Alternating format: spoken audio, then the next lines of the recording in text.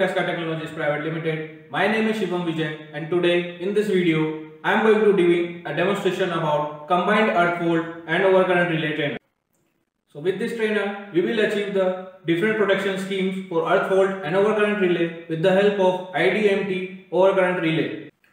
So now let us move to the panel wise description. I will describe all the panels and their working and what are the components with these panels, and later on we will do some basic experiment on this trainer. So this is the closer look of combined earth fault and overcurrent numerical relay kit. The order code is 46640. You can use this order code to find out more details about this trainer by visiting our website, which is www.tescaglobal.com.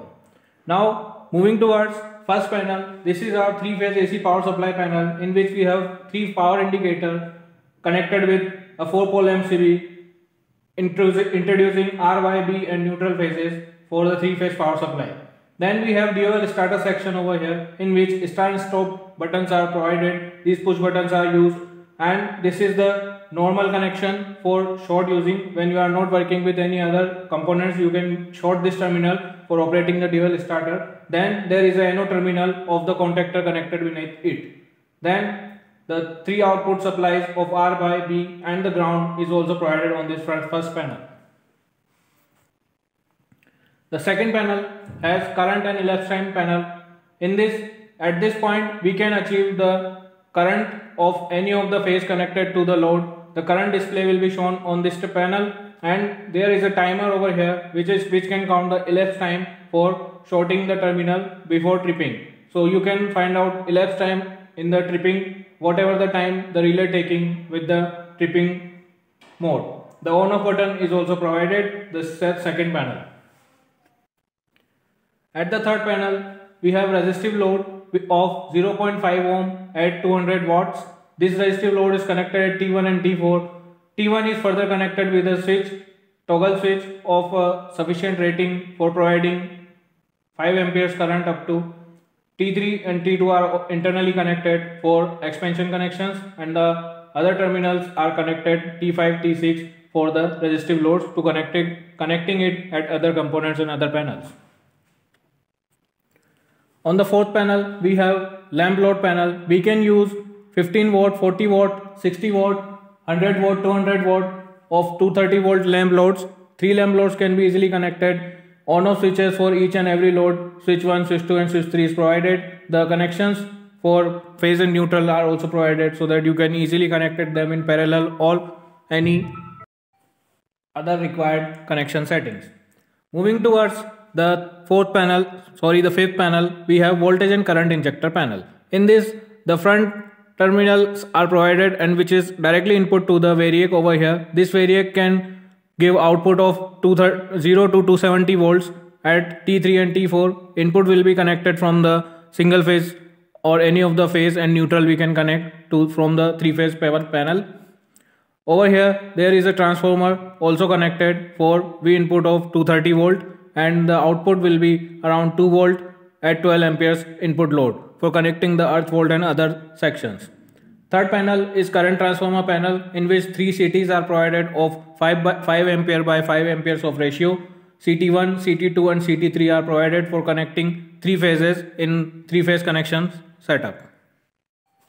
The last one we have inverse definite time minimum time IDMT overcurrent relay panel. The IDMT overcurrent relay is installed in this setup, and we have RYB input terminals for all the 3 phases to this IDMT overcurrent relay, and the output can be connected at NO, common and NC provided on 2 relay outputs which are the trip relays.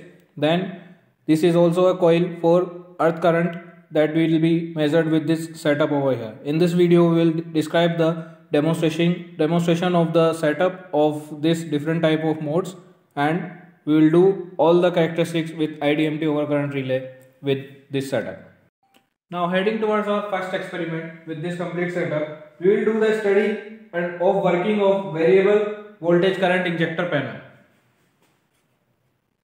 For this we have to set up the power supply connections towards the voltage and current injector panel, and we will see the current ratings on the display of ammeter and the timer also. For this, firstly we have to connect T1 of the DOL starter panel. The R phase will connect to the T1 of the voltage and current injector panel. Then we'll connect the neutral T7 to T2 of the voltage and current injector panel. Now moving further, we will connect T3, the output of this variac, to the elapsed time emitter panel. The emitters output will be going to the load section. We will connect it to the T1 terminal.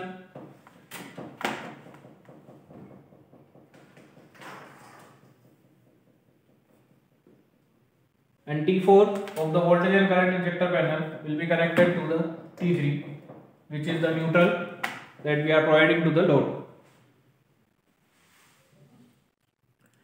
Now for using the timer, we will use T13, the NO terminal of contactor of the DOL starter panel will be connected to the T3, and T14 will be going to T4. And these all are connections that we need to do for this setup. Now we will connect this 3-phase power supply panel with this 4-point socket provided to the 3-phase incoming line. Then we will do the experiment forward. Now after connecting the panel to the 3-phase supply, and current and elapsed timer panel is also required 230 volt AC supply for auxiliary inputs. So we have connected this panel from the behind, and IDMT overcurrent relay panel is also need to provide supply of 230 volts. So both are connected from the behind. We will turn on the MCB first. Here you can see the RYB phase indicators are showing that all 3 phases are available, and we will turn on the current and elapsed timer panel. Both emitter and timer are on. As I already described, for normal use we have to short circuit T11 and T12 terminal with this patch code. Now for further actions, we will first turn on the DOL starter. Here the starter is start. As the starter is start, you can see the timer is started. It's now counting the elapsed time after starting the panel. Using this variac, we gradually increase the voltage towards the load. Here amperes of the load are increasing slightly. Simultaneously, the output on the lamp load is also observable, that it is intensity is going higher as the current is increasing in the ampere ratings. So according to the variac, right now we have supplied around 160 volt AC to this, and we have achieved around 0.37 of amperes. So maximally we can reach up to 220 volt, which is a suitable power to this lamp load. And whenever we want to stop the experiment, just press the stop button. As we press the stop, the elapsed timer will also got stop at the time at where the DOL starter got stopped. This will represent the tripping of any delay. Here 61 seconds are the elapsed time that we have do the experiment and provided current to this load. So that's how our first experiment is done. Now heading towards our next experiment. In this we will study the working of IDMT in overcurrent mode with the definite time setting modes. On completion of this experiment, we will understand the concept of IDMT relay in definite time setting mode. The basic descriptions are given in the user manual. All the basic fault zone and the tripping time settings are also provided. The block diagram is also provided in the user manual. You can study it at there. Here we will do the connections to this setup. For this, firstly, again we will provide single phase supply to this voltage and current injector panel from the DOL starter panel or the 3-phase AC supply panel. So here we have connected T1 from the 3-phase AC supply to the T1 of the variac, and T7 to the T2 of the voltage and current injector panel. Then from voltage and current injector panel we will connect current and elapsed time panel. Similarly, as per the first experiment, the output of the elapsed time panel will now not going directly to the lamp load. It will going from the IDMP overcurrent relay, in which we will connect the T2 with the IL1 T1 over here, and this T1 will be going to connected with T3, and this T3 will connect to the T1 of the lamp load.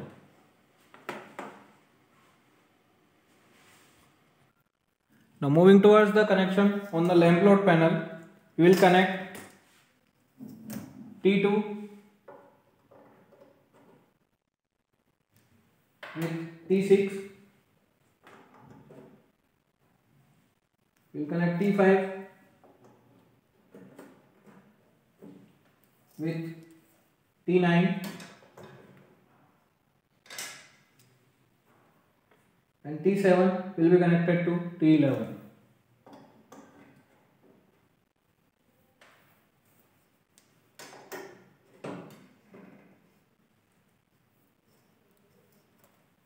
And T4 will be going to connect at T8. So here we have parallelly connected all three lamps. Now the output will be provided from the IDMT overcurrent tripping relay. Now for tripping up the setup, we will connect NC of this IDMT overcurrent relay to T13 at the anode terminal. Sorry, it will be going to the T11, and common of this relay will be connected to the T12,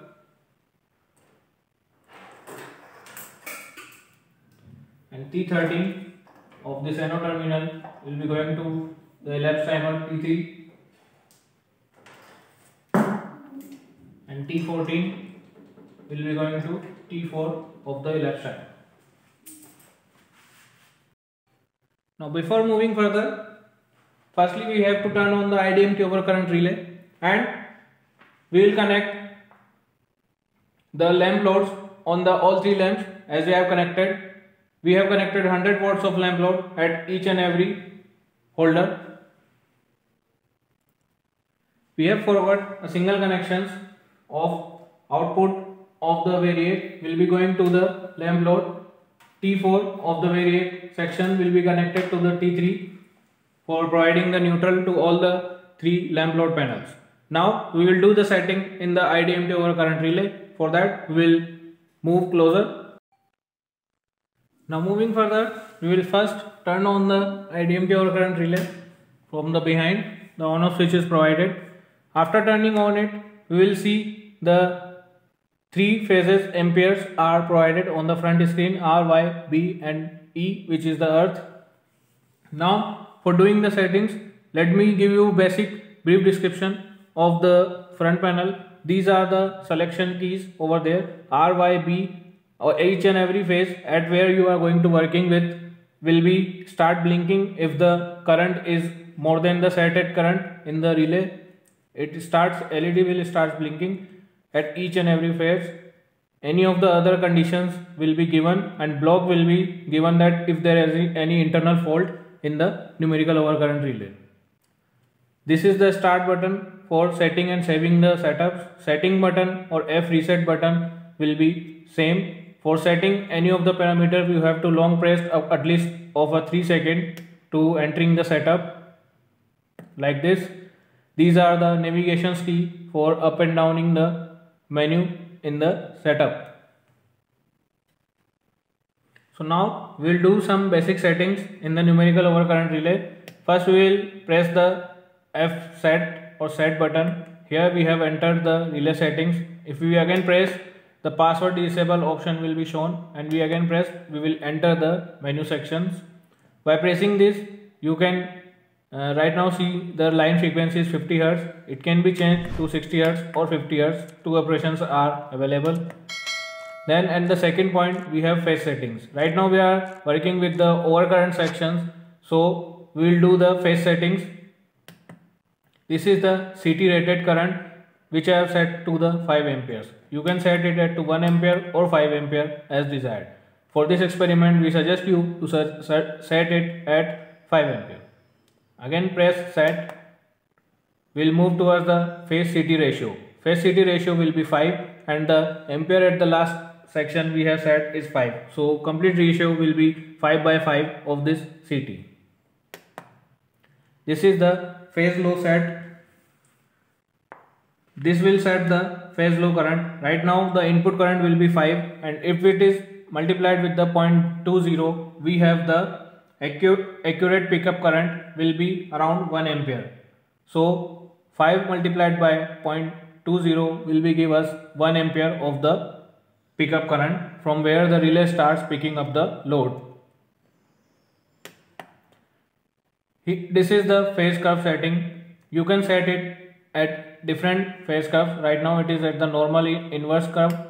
We have extreme inverse, restricted inverse, very inverse, 1.3 seconds, 3 seconds, long time delay, definite time, 0.6 second, normal inverse. So these are the different selections of the curves.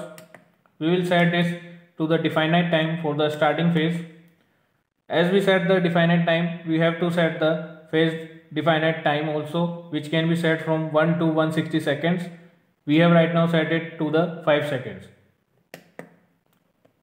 These other options are not required, so we will skipping this. The earth settings we will be doing earth settings at the earth setting experiment, which is the next one. For moving to the other parameters, just select the navigation key. At the trip settings, you have to set the trip type latch. Trip sense time 0.20 seconds, which is default. You can set it from 0.1 to 2 as your desired value. Reset type should be manual every time, so it will reset when we press the reset button in the manual mode. Trip relay configurations are provided, so there are different DO and DI inputs which can be configured, but this has not this type of advanced scheme. So this is a basic relay panel, so these are not working in this setup. We'll move towards the exit button. When we reach the exit, press set. It will ask us to save the changes, so we'll have to press navigation and press N to Y and press set. So all the parameters that have changed now has been saved and we will ready to do the experiment. Now moving towards to perform this experiment practically. First, make sure the variac is at the 0 position, timer is at the 0, pressing the reset. Now we will turn on the 3-phase MCB. Here 3 phases are on. When we press the dual starter, the left timer will start and we gradually increase the current and load will start glowing. Make sure all the 3 switches is in on position and we will observe the ampere at the ammeter. The setting ampere is 1 ampere. When the load goes more than 1 ampere, the blinking on the R LED will be starts. So we'll start the dual starter. Here you can see timer starts, and if I gradually increase the current, here you can observe the current is reaching about 1 ampere. If I go more than 1 ampere, you will observe the tripping LED R will start. It's indicating that the load is more than the set value, and in a definite time we'll got the tripping.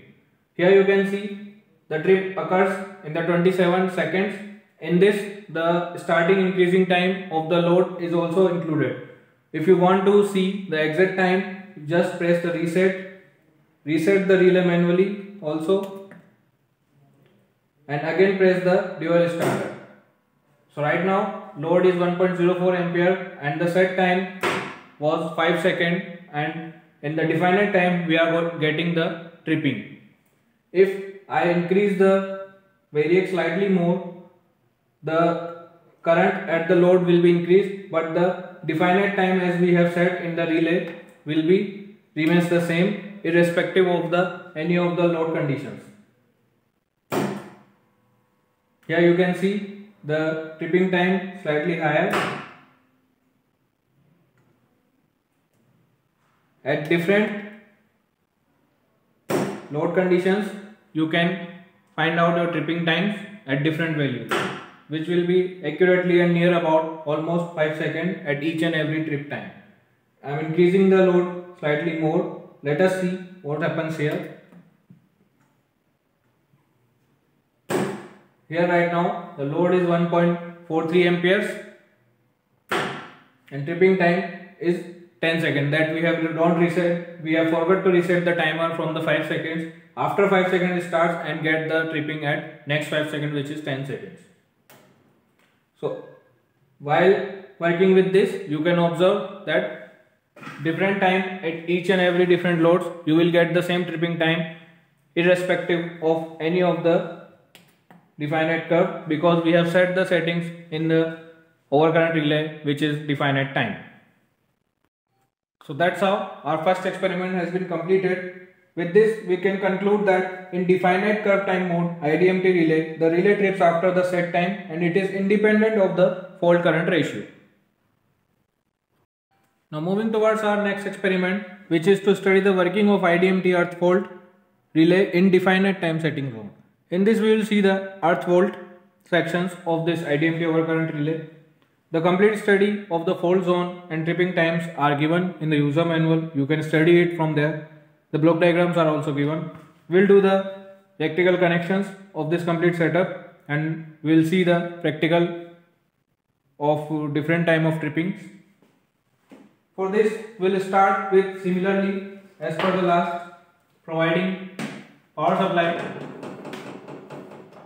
to the voltage and current panel.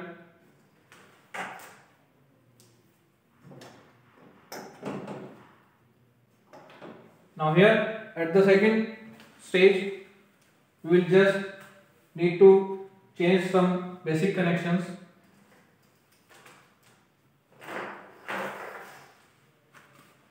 In this section we will connect the voltage current injector panel T3 terminal with the T5, which is the input to the 230 volt transformer, which is giving a center tap output of 2 volts at 12 amperes.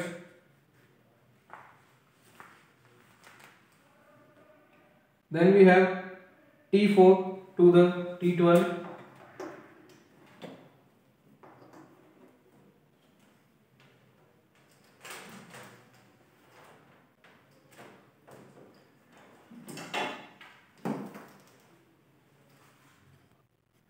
taking the output of 8 volts 12 ampere transformer tapping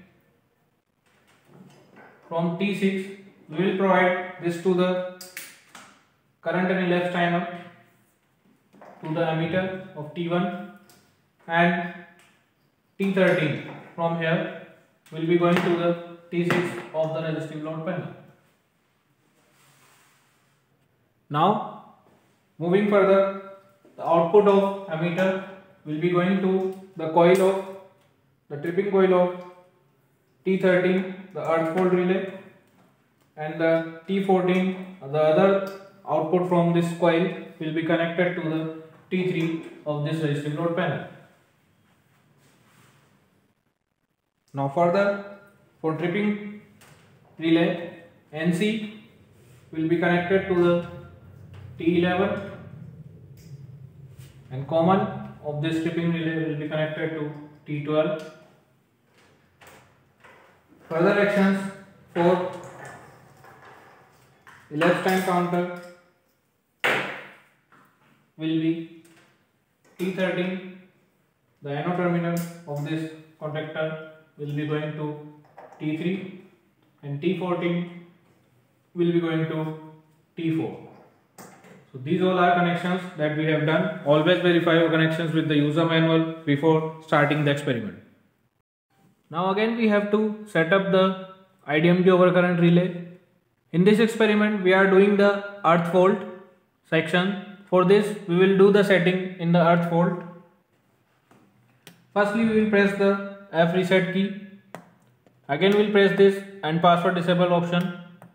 Line frequency will be 50 Hz. Moving to the phase settings. In this section we do not need to any change because we are not doing the phase settings over here. Here we are doing the earth settings and observing the earth fault. So we'll enter in the earth settings. For CT rated 5 amperes are given. You can select it to 1 ampere and 5 ampere. So we are setting it to 5 ampere. CT ratio we will set up to the 5 ampere.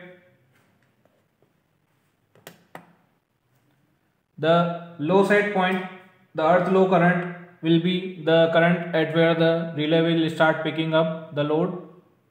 It will set up to 0.20. You can set it from 0.05 to 0.8 amperes.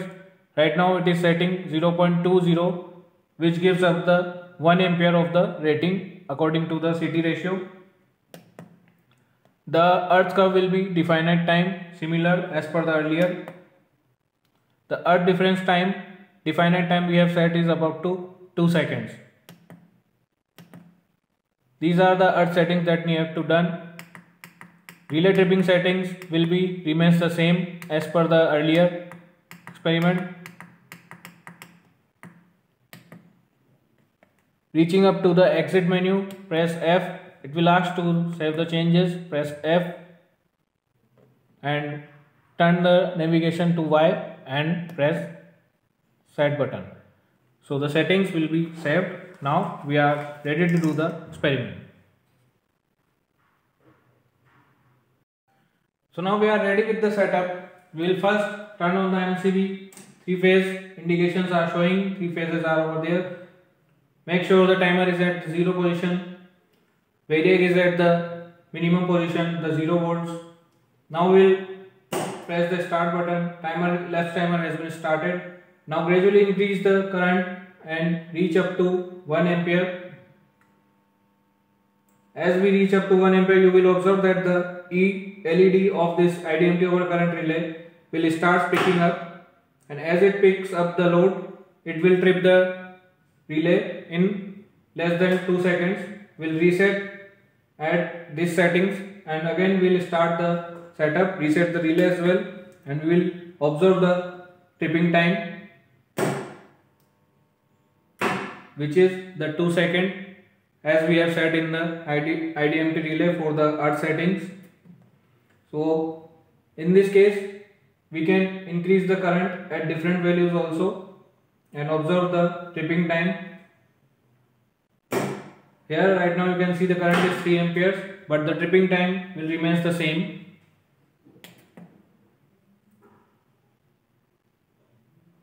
I am decreasing the current slightly and let us see at this time 2.8 ampere. The current increased, the elapsed timer increased with the 2 seconds more, as the timer we haven't reset. So taking at the different current ratings, you can find out different values and you can find out the definite time curve by taking the different observation also. So with this experiment, we can conclude when more than a 1 ampere overload current passes through the IDMT overcurrent relay, depending on the phase curve relay trips and its NC will change to anode, and thus the short circuit connection of the contactor coil dual will open and dual supplies goes off. Our dual supplies goes off and our loads will be in safe condition. Relay will trip if the load current goes above the set pickup current that we have set it to around 1 ampere. And in definite curve mode, IDMT relay, the relay trips after the set time and it is independent of the fault current ratios. Now heading towards the next experiment. In this experiment, we will see the working of IDMT overcurrent relay in inverse definite time, minimum time mode, and plot the curve of different types of inverse, in which we will see the very inverse, normal inverse, restricted inverse, extreme inverse, 3 second, 1.3 second, 0.6 seconds and long time delay. All the different types of variations are given at different times. We will see some of the basic inverse settings for explanation. You can do all the experiments as given in the user manual by following up all the procedure. Firstly, we will do the very inverse setup. For this, connections, all the connections will remain as same as per the last experiment. Make sure the variac is at the 0, timer is at the 0 position. Just we have to change these connections of the load which are right now connecting at the earth tripping coil. We will using the first overcurrent phase relay coil and do the some basic settings in the IDMT overcurrent relay for inverse time. Just need to change the modes of the definite time curve. Now just we have to change some basic settings for changing the very inverse curve. For this we will press the F7 key. Here are the relay types. We just move to the phase settings at the second number menu, press enter. These settings remains the same. Phase CT ratio will be remains the same. Here we have different options of the phase curves. Definite time 0.6, normal inverse, extreme inverse, restricted inverse, very inverse. So we are doing the very inverse practical first. So we will set the curve to the very inverse. We'll press F over here. The TMS, phase TMS time multiplier settings comes in play in this setup.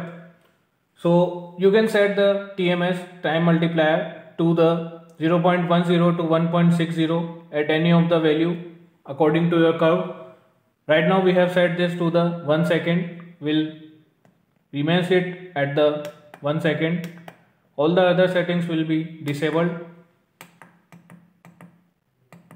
And relay settings, the trip settings will be remains same as per the first section. Trip type should be relay, tripping sense time 0.20, reset type manual. These are the tripping settings that we need to set. On reaching the exit button, just save the connections. Here now we are ready to do the experiment on very inverse time sections. In this we will see the various curves of this IDMT in very inverse time curve. Now moving further, I have turned on the 3-phase MCB already. Variac is at the 0 position. Now we will turn on the dual starter. Here you can see right now no current is at the emitter. We will gradually increase the current from 1 amperes. Here it is right now 1.10 ampere. As the current goes above the 1 ampere, the R LED of the picking current will start and will wait at which time we will get the tripping. Slightly we will increase the current so that we can achieve the tripping early. Because it is a very inverse curve settings, the time multiplier settings will do the play and we'll observe the elapsed time at this load.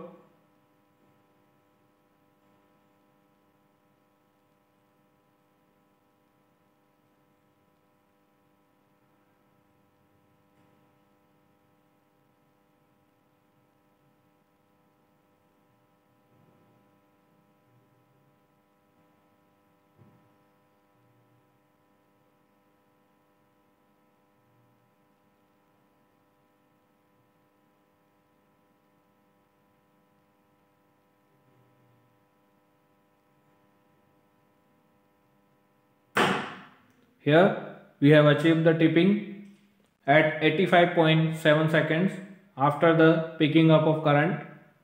Now we will increase the current gradually, slightly more, and observe the tripping time again. We will reset the timer, reset the relay as well, and slightly increasing the variac and starting the dual starter. Right now the current is 3 amperes, which is 3 times higher. And you can observe that the tripping time is 5 seconds. If I decrease the current slightly, let's see what happens. Now current is 2.7 amperes and let us observe what is the tripping time we are getting for this, which is 7.9 seconds. So at the different load conditions, we will observe the different tripping times, which is in very inverse curve. of this IDMT overcurrent relay. At different current values, you can find out different readings of the elapsed time, and you can plot the graph between the load current and the inverse time, or the elapsed time we can say. You will find out the same curve as given for this IDMT overcurrent relay, which is a very inverse curve. So with this experiment, we can conclude that in the IDMT curve mode, fault current ratio and the trip time are inversely proportional. Hence, when the fault current ratio increases, the tripping time decreases. Here you can observe that we have also observed when the fault current is 3 amperes, which is very larger, the tripping time is very lesser, which is about 5 seconds, and when the fault current is about 1 ampere, the tripping time is 85 seconds. So it defines the inversely proportional relation between fault current and tripping time. So similarly, you can also do the experiments for different inverse time modes, in which you can find out restricted inverse, extremely inverse, 3 second, 1.3 second, 0.3 second and long time delay. Observe the fault current and tripping time ratio and find out the curves according to the observation tables that we are getting. Make sure always turn the variac at 0 position, turn off the MCB when your experiments has been done. Take out all the patch cords carefully without pulling them or providing any extra forces, so that patch cords will be in safe.